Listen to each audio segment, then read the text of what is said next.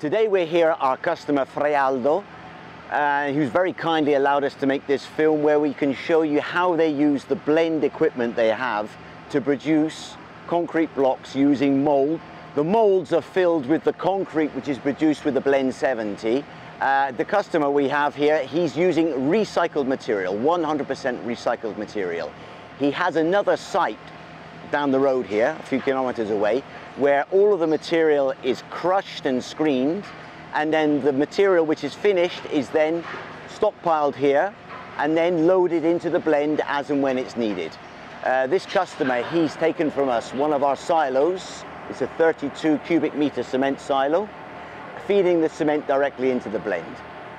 So at this stage of the procedures, the aggregates are loaded into the blend. First we saw the sand being loaded on one side, and at this point with a wheel loader they're loading in the equivalent of the gravel on the other side. So this is a blend which, when it's full, it can hold 12 cubic meters of aggregates. That's divided between sand on one side and gravel on the other. So these are divided into two separate bunkers. Each bunker has its own aggregate belt which can move independently one from the other, or both together when you're producing concrete.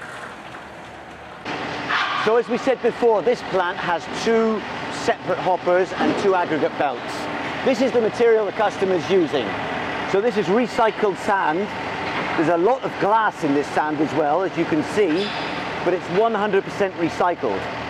Obviously, one of the problems with sand is the humidity. This sand is quite humid, so they have to take that into account when they're producing concrete. Then the crushed aggregate is of very, very mixed size, as you can see. So there's quite a lot of other material in here as well. So the quality of the end product is always dictated by the quality of the materials that you're putting into the concrete itself. So those are the 100% recycled materials that this customer is using. Now, what he does is that he's filling a hopper with a screw. He's not fitting directly into the molds as some other customers might do. Therefore, the machine is on, he's producing the concrete from the belt, he's using it, and he has this swivel screw on the end, which swivels left and right if he needs to adjust the direction of the concrete. He fills this hopper with a screw, and then this hopper is taken and they fill the molds. So the customer's now prepared a couple of other molds to be filled. All of his molds are the same size because he's currently using him for himself, and we'll see how he's using them later on. So the mold has been cleaned and primed. Obviously this they do the day before the pour.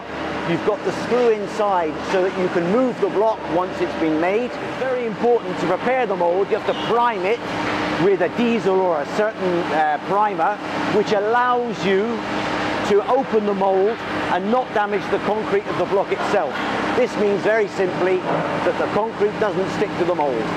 So to move these molds, which are very heavy, there are a couple of different ways of doing it, but one of the easy ways is with a normal forklift to use this pinch, which is supplied also together with the blocks, to lift the mold.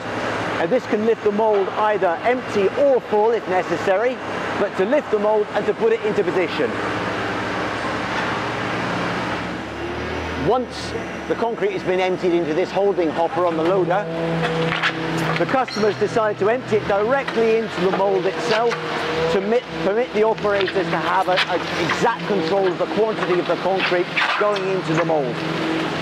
The use of the vibrator is very important because you have to allow for an homogeneous quality of the concrete inside the mold so that the concrete fills the mold perfectly and allows you to make a perfectly formed block.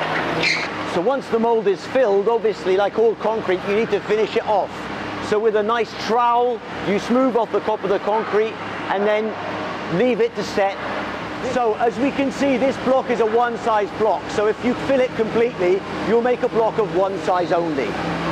If you want to use or make smaller blocks, you can use this very simple dividing wall, insert it into the mold itself, leave it there, and then you'll make two blocks of two different sizes. So this customer, as I said, uses 15 molds a day. He only pours once a day with each mold. And the idea is that he's using these blocks for himself. So they work early in the morning, by 9 o'clock they finished. They fill the molds with all the recycled concrete that they produce using the blend, and then they leave the molds and the blocks to dry. During the day, later on, they'll open the blocks, leave the block to dry, take the mold, clean it, and prepare it for the next day. So here we are with the finished product. As we said before, this customer, he has only one size mold because he's using it for himself. He's making his own walls. So these blocks are 180 by 60 by 60. He's put in one lifting pin per block. You can put in one or two, depending on how you want to move the blocks. As you can see, each lifting pin is in the center of the block itself. I said he's only making one size block, but as we saw previously, you can use a dividing wall inside the mold to actually make blocks of different sizes. And over here we have some blocks of different sizes.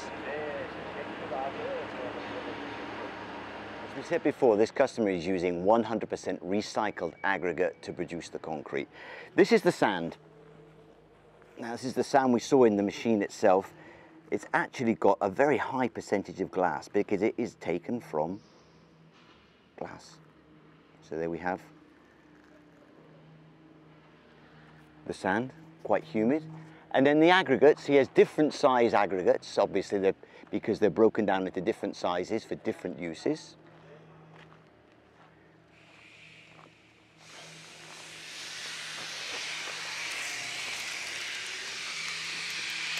This is similar to the one he's using in the blend. So as you can see, very varied sizes. So that's been the presentation of this fantastic site. We'd like to thank Davide and also everyone from Frealdo Asfalti SRL for the hospitality and compliment them for buying blend and for the job they're doing here. Davide, thank you very much. Thank you.